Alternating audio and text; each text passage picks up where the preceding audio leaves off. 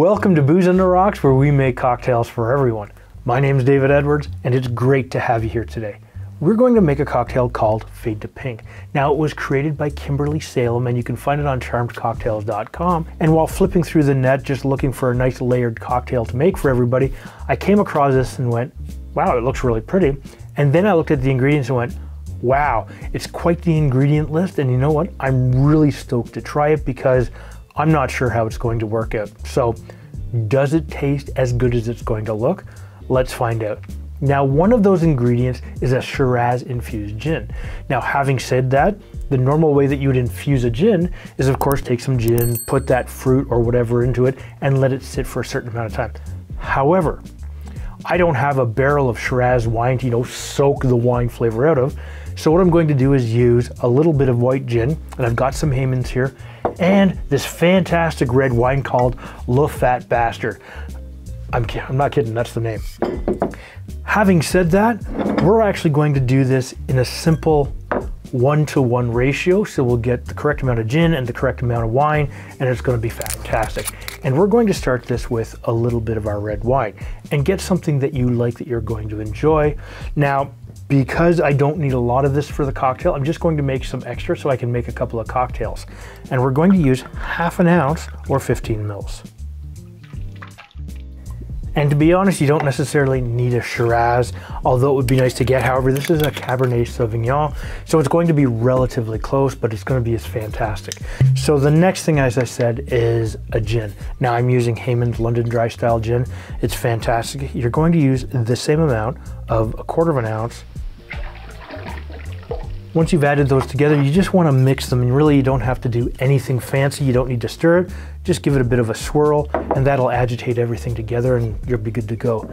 But our next step is, of course, to build the base of our cocktail, and for that you need your shaking tin or glass, and we're going to start with a lemon. So make sure you give this a bit of a roll. You just want to loosen up the insides. And when I say the insides, you want to open up the membranes a little bit so that when you cut this in half and squeeze out ½ ounce or 15 mils, you can pour that directly into the glass. Moving to your second ingredient, we're going to use a 1-to-1 simple syrup, 1 part water, 1 part sugar. Just heat it up till it goes clear and you're good to go. But we're going to use a full 1 ounce or 30 mils. Now this does seem like a lot of simple syrup. However, based on the other ingredients, it should balance everything out nicely. Your next ingredient here is a little bit of Aperol. Now this will give us a little bit of bitterness, a little bit of color, and some unique flavors to go along with this combination. But we need 7½ mils or ½ ounce. Your next ingredient is some rum, and for this we're going to use white rum, and I'm using a little bit of lambs, and we're going to move this to 3/4 ounce or 22½ mils. For our next ingredient, we're going to add some more gin. And for that, we're going to use the Empress 1908 gin. Now, Empress 1908 has some butterfly pea flower in it, so it turns a lighter purple when you add it to citrus juice. We'll use the same amount of 3/4 ounce or 22½ mils. Our next step is to shake this with a little bit of ice. Now you could use some cubed ice. In this case, I'm going to actually shake this for about 5 seconds with crushed ice. And what I'll do is I'll fill the glass up about halfway or so, and then what'll happen is try and be fancy, because that really sucked. Give it a flip and shake it with a smile. All right, once you've done that, make sure you pop this off with the strength of 1,000 lemons and a whole bunch of other boozes. Put it off to the side and grab yourself a highball glass. In this case, this glass is 11 ounces or 330 mils. You don't necessarily have to use one, but you know what? It's gonna look fantastic. So what we're going to do now is fill this up with crushed ice. And after that, we're going to pour in enough of our, oops, that's a big chunk of ice anyways, enough of our mixture here, leaving a little bit for just our multiple layers. So what we'll do, just strain it in.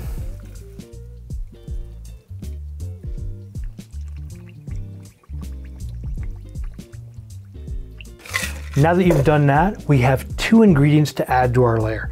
The first is our gin and wine mixture. Now we don't need a lot, we just need 1/4 ounce and just pour it on top. And your next ingredient then is a little bit of the Empress 1908, which seems kind of odd because this is a gorgeous gradient as it sits right now. However, we'll use the same amount of 1/4 ounce or 7.5 mils. And of course, to finish this off, you could choose to garnish it with something green like some mint, as they do in the web article. However, what you're gonna do, grab yourself a straw and give it a try. Really good. It's well balanced. It's just slightly sweet, not bitter. You get a fantastic gradient of color. I really like this. If you like gorgeous layered cocktails like this, take a look after the recipe card right up here.